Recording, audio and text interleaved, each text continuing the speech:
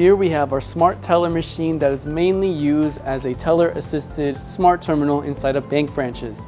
It can do non-cash transactions like opening bank accounts, remittance, changing of particulars, and this one is particularly equipped with biometric verification like finger vein, and also with our dual lens camera with face recognition. You can also do cash transactions if you equip a proper cash recycling sidecar to this machine. So let's go through a transaction on how it will look like using this machine using a virtual teller to open a bank account. So I'm going to be applying for a new bank account, and at this time it's contacting the teller.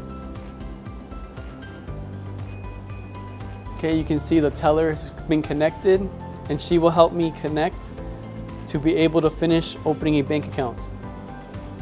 Okay, so this verification is going to be done with my passport. Okay, at this time, all the information from my passport has been digitally transferred to an e-document that I can confirm the information for.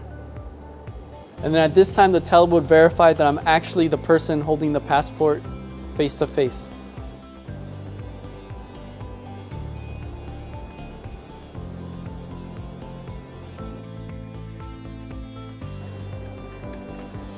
If your bank requires wet signatures to be able to authenticate customers, you can print out a form and do a wet signature with the pen.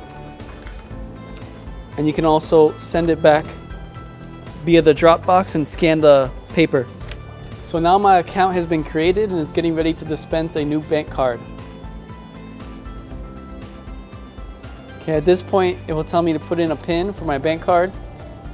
And after I select my PIN, it will activate the bank card and issue it to the customer.